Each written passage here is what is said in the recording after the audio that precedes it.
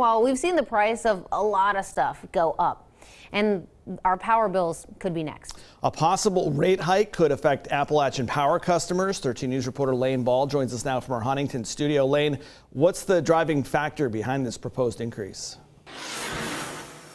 Well, Rob Merrily, the company's officials say this is all due to a steep and rapid rise in energy and fuel costs over the past several months. And that's why they are filing for a rate adjustment. However, this could mean some higher numbers on customers' monthly bills.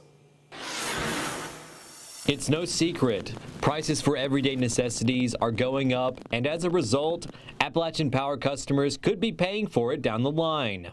The power company submitted its expanded net energy cost, or ENEC, filing, asking for a $297 million upward adjustment. This would depend on if the Public Service Commission of West Virginia decides to approve it. For an average household that uses 1,000 kilowatt hours of electricity, they would normally pay around $150 a month. However, if approved, this rate adjustment would add around $18 more to that bill. Appalachian Power spokesperson Phil Moy says this was a difficult filing, but they feel it is necessary. It's the same thing that people are seeing whenever they're going to the gas pump and filling up their car. We just happen to use a lot of fuel in order to produce electricity, and it's really starting to catch up in terms of not recovering those costs. Yeah. I spoke with several Appalachian Power customers, and some say they are not on board with this at all. The economy is not prepared for it. You know, we already have gas prices going through the roof, groceries going through the roof.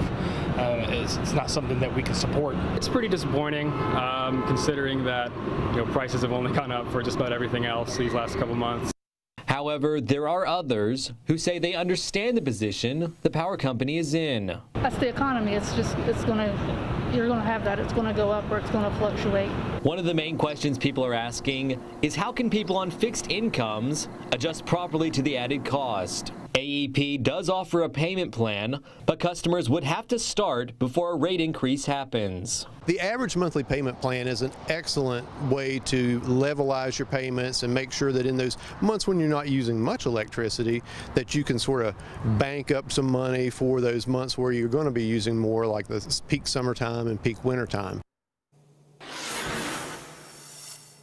And if approved, the rate adjustment would take effect starting September of this year.